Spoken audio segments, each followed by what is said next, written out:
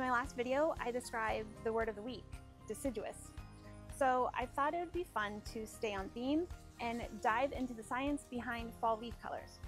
We know why plants drop their leaves before winter, but how do they change colors first? It all comes down to lack of daylight hours, temperature, and chemistry. So before deciduous plants drop their leaves, there's a humongous list of things that occur. As daylight gets shorter and the temperatures get cooler, they start to pull nutrients back from their leaves.